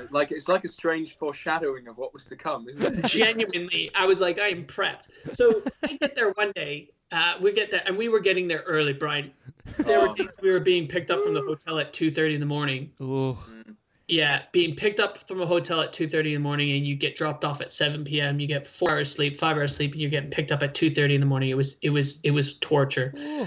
So I get there early in the morning, but the weird flip side is you get to watch the sunrise in Wadi Rum, which was amazing. Mm-hmm. Anyways, I go over, I open up the portaloo, the toilets, and it's empty. No one's in there, and I'm like, yes, jackpot. Yes, I get to take my morning poo in peace. Which is all we really want. let's all face it. We are going now on this one. We all poo. That's true. That is true. We all poo, and there's nothing better than a comfortable morning poo. He's right. He's right, Tom. You don't have to deal with anybody. I don't know what you guys are talking about. I walk in, and it's pristine. It's clean, and I'm like, oh my goodness, this is amazing. That not only this can't get any better. So, it's clean. No one's in here. Wicked. Time to defile. The cleaner had just cleaned it, and I was like, when I get out, I'm gonna look at that guy and be like, hey man, well done, good for you. That was really comfortable. Right? Also, I'm sorry. Yeah. Also, you're gonna want to go back in there. So. I finished up, I walk out, and I'm going to say thanks to the dude, and I look at him, and what is he doing? He's wringing the mop out with his hand over the sink. Bare hands, wringing the mop out that he's just mopped the floor with his bare hands over the sink that I'm about to wash my hands in. It literally went from the best morning to worst, like being in hell with clowns from the 1970s and being covered in spiders. Like that's hell. I was like, dude, not cool, man. Oh my god. That's my favorite story from Jordan. See, these are the stuff they don't tell you about living the dream, huh? Hollywood. Yeah. Yeah. It really is all about the little things. And how fragile they are in the end. Yeah. Where's that guy now? Yeah. He's still there. Bringing it out. Still there wringing out that mop. Like, oh, God. Bringing out the mop with his bare hands. It's like, come on, man. What are you doing? It's a technique. All right. Over the sink. It was like there's so many things we need to have a conversation about right now. Oh my god. That's amazing. Your time in Jordan filling Star Wars, and you're like, all right, doing these creatures, these aliens, these massive sequences, the ending of an era, and you're like, with his Yeah. hands. I know, with his hands, and I have like a really sensitive stomach too. I'm so ignorant when it comes to trying new foods. So I just ate rice the whole time. I lost so much weight. I was eating rice and drinking water. I was one of those typical North American, I'm not trying any new food.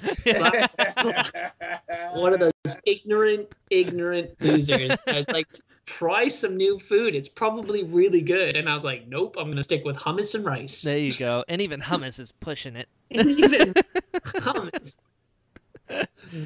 Oh my God, that's amazing. So it was crazy though, wasn't it? Like just that Aki section.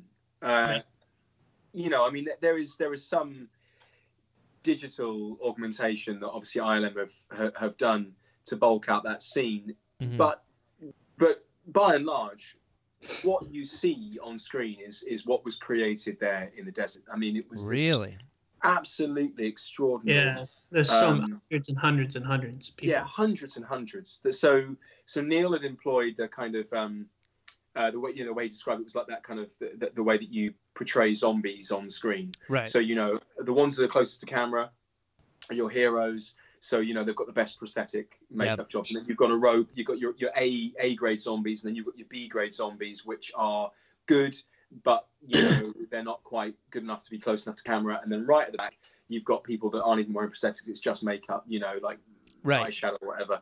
And that's kind of the system that they use for the Akis. So there was 3 grades of head: the hero animatronic neck heads, and then there were these foam pull-on masks. And then there were these very basic fabric pullover heads that were the ones at the very back. But in the end, as Derek said, there were hundreds and hundreds of people out there in the desert wearing these heads and dancing along to the choreography that Paul Casey created. So it was crazy.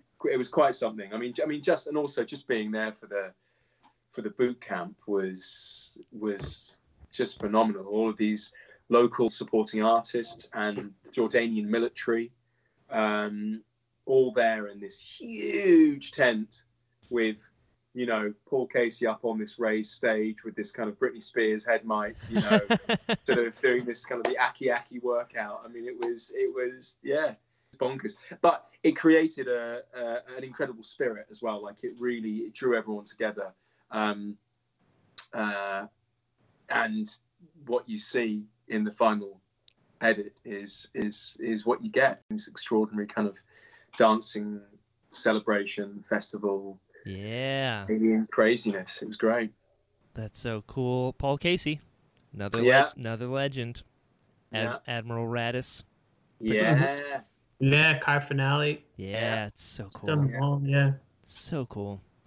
Man, so then from the experience, because you were there on day 1, there on the last day, as far as like the technical side of it, is it totally different now because you're always on the edge of like creating things, or like how is it different from inside the head? Or was it pretty much like once you learned to paint? Yeah, I think for me the biggest technical leap was like making Maz practical for episode 9 with a live Claire, who was the live performer. So she would stand behind the camera, and anything she did, Maz would do. Oh, what? It was nuts. It was censored up to her. So she would be all censored up and everything like that, and she would raise her arm, and Maz would raise her arm. And then she would tilt her head, and Maz would tilt her head. And then you had another puppeteer. Who was the other puppeteer? Richard Coombs was doing, Richard Coombs, who did Six Eyes. Coombs would be doing the face and everything like that with Matt Denton. So Matt Denton and Coombs would do the face and the lips and the voice, and Claire would do the actual like physical gestures, and everything she did, like just a little head tilter like that, or her hands Maz would do. So technically that was like the biggest advancement. What?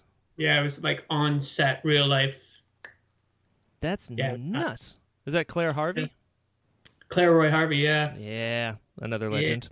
That's crazy. So, that was the biggest sort of like technological advance, and it keeps advancing every time, especially with Rogue One when they did the Tarkin stuff and the Leia stuff. Yeah. Then continuing on that idea with Leia as well. I mean, that's ILM and those guys, and they, when you have the money and you have the ideas, it has to start somewhere. Yeah.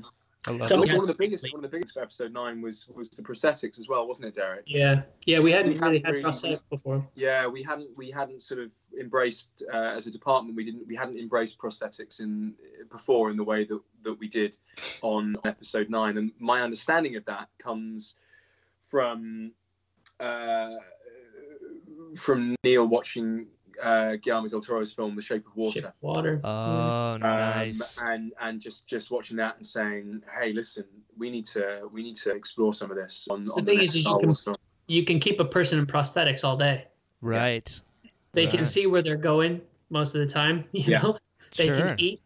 They don't need somebody guiding them around. They can do take after take after take after take. You know, you can just keep going. There's no sort of visual or audible impairments. You just put the makeup on, you just grin and bear it, and you get on with your day. Whereas ahead, it's just a lot more technical. There's a lot more hoops you have to jump through. Sure. There's like a team attached to one of those. We've got like 4 or 5 people onto one thing, whereas a prosthetic, it's the dude.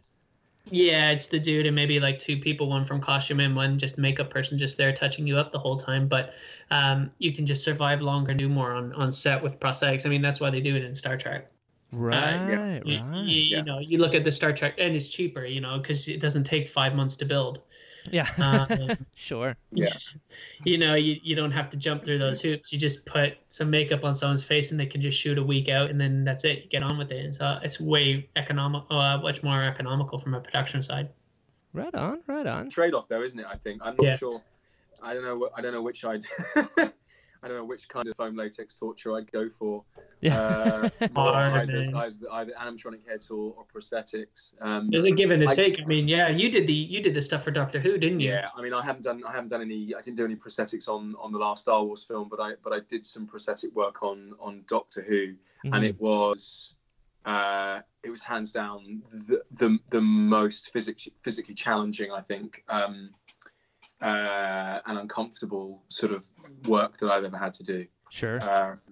But then that was a lot to do with the way that these particular things were built. So there was a really solid, hard foam latex outer shell that then sat over our bodies, which then the actual prosthetic was attached to that and then onto our face. So it meant that inside it was impossible to move. We were incredibly restricted.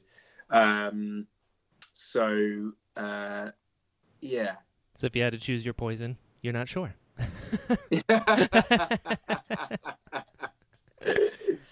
Motion capture all the way. Yeah. What?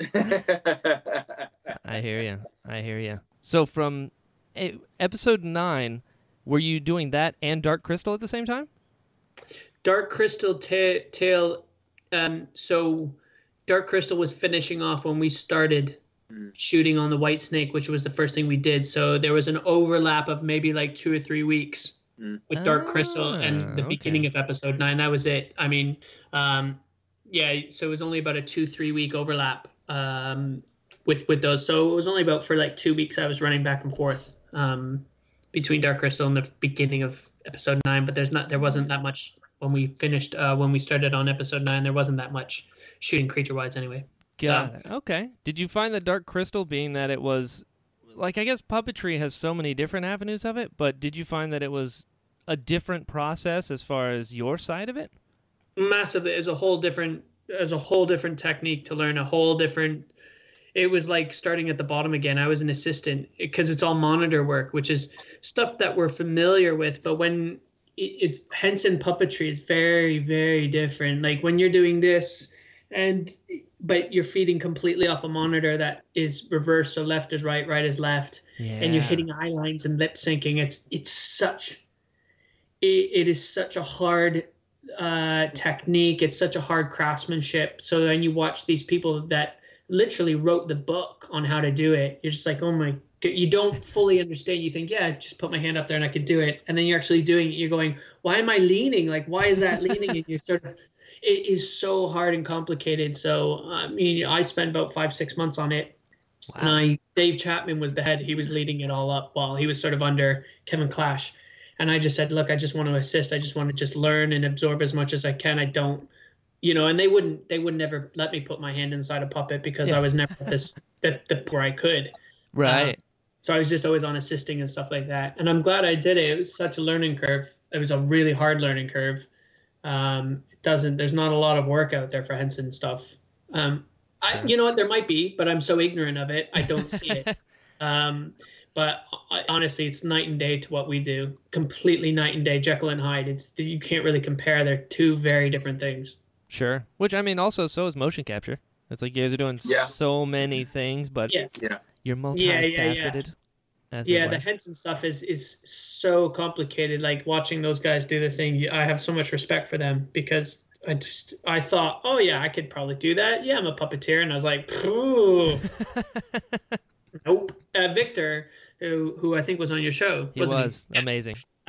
He would do morning slots where you get in at like 5:30 in the morning for breakfast, and you could go into the practice room with him, and he would give you sort of like basic tutorials on like, okay, let's start from the beginning. This is how you hold the puppet. This is what you do when, these are some tricks to make the head turns right. You always want to turn the head but tilt it so you get both eyes in camera. You don't want to just turn the head because then it's a complete profile and you're only seeing one eye. Whereas if you slightly tilt it towards the camera a little bit, you get the second eye in shot.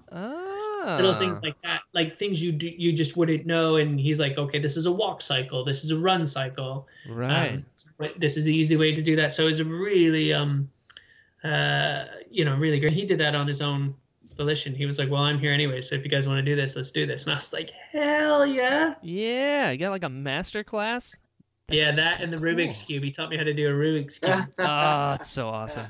It's so awesome. So in retrospect, having played so many characters, do either of you have a favorite? Is there one that sticks out that you're like, that's my guy? And why is it Buford, Tom? We've done a lot. We have done a lot of... I think I counted up. I think I've done like 14 or 15 that have made it onto film. That's the thing. A lot of our characters have never made it onto film. That's the shame of it. Sure. It's like picking a favorite kid. I get asked it all the time. You only have one, though. I have my favorites, but I think I'll always lean back towards the Lugabeast. Yeah. Yeah. It's our first time. It was the first thing we ever did together. Yeah. And we spent the longest on that than we have anything else. Oh, really? Even more than Thala Siren? 6 months. Well, we did 6 months of going in every day, prepping that Thala Siren was like, I think 3 days. Literally, we had like 3 days in rehearsal in the workshop to just sit there and figure it all out, and then just a day of shooting. Whereas the Lugabeast was like 6 months of going in. It was so new and exciting, and then we did 2 weeks in Abu Dhabi and 4 nights shoot on it. That makes sense. Being a part of the whole R&D process kind of packages it all together.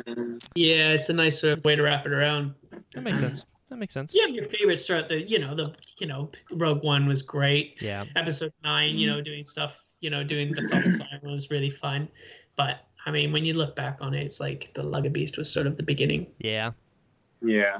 Something truly kind of special about everything about those first few weeks on set out in Abu Dhabi. It was Generally, because we've aged so much, I don't think I could physically do it again. I don't think I could physically step inside the Lugabeast again. I'm so old. I'm so old and broken. I was fresh off of the Walking with Dinosaur tour, where we were, literally sprinting with, a 40 kg puppet around an arena. So I couldn't do the Lugabeast now. I don't think I could. Nope. That thing. It's one of the things it's nice to say you have done. Yeah. Yeah. I hear you. Well, I've been talking to you guys for a long time. So yeah, man. It's great. We could carry on for hours and hours and hours, We can, but legally we're not allowed to anymore. Pleasure. So, before I let you guys go, where can people find you online? Plug. At Tom K Wilton is my Twitter handle. That's where you'll find me. I don't really have Instagram. I need to get on board with that. So come and find me there. Also, just to plug this as well, please. During this rather kind of crazy time that we're living in, I decided that because normally we would be helping other people to tell their stories by making films. Yeah. I can't do that at the moment. But so I thought I would do my little bit by telling one of my own stories. So on the side, I'm an aspiring writer. What? So I have Yes. I wrote a story some years ago, and I rediscovered it recently, and I started to tell it as a bedtime story to my son Henry. And I thought, it's bringing him a little bit of comfort, and it's helping him to transport him out of this slightly uncertain and weird time that we live in. And it occurred to me that if I could record that and put that online, that might do the same for some other kids. So that will be dropping. I need to get onto a YouTube page, but that'll be dropping pretty soon. Hell yeah. Yeah, Genius. the first chapter of that. I love it. It's Check good. it out. Check it out. It's good. Is it the one I started to read? Nope. Oh, He's It's got more. It's a one for slightly younger kids. So this one is aimed at the kind of middle grade readers. So between I 9 know the and one. 12. Yeah. So I love it. I love it. What a great idea. I'm into Well, I just wanted to, I kind of thought we can't, we're all grounded right now. Yeah. We can't do anything. it. You're right. So how can we play our part in this kind of great collective Yeah. effort of looking after one another? And there's a lot of, there's I'm not saying my work is any good, but I'll say it. there's a lot of time that we're all going to be stuck inside, and and also as well, I think it's something to be said about the fact that I don't know, I don't want to get too political, but there's been some stuff going on in the UK about whether or not self-employed people seem to be as respected as people that are paid Totally. through a regular salary, and some voices have sort of made the point on Twitter, and I'm only echoing what they have said, which is that while everyone is stuck indoors, all of the books that they're reading, all of the content they're watching on television, all the films, all of that stuff is created by self-employed artists and creatives Absolutely. who currently can't work. So while we can't work, is there something else that we can be doing? This is my little contribution. It's a small thing, but I hope it helps. I'm so into that. Good. Derek? I'm on Twitter, Actor D Arnold. Yeah. I'm on Instagram, but I won't accept people I don't know. It's only I put pictures of my son on Instagram, and it's a private account, so it's only people I know and family and friends. So I won't really accept. You'll find me on there, and they're like, "Why aren't you accepting my friend request?" It's like, because That's why. you're not from my family. Yeah. I don't know you. Right. Chat to me on Twitter. I'll chat to people on Twitter. I like Twitter. There you go. Same. And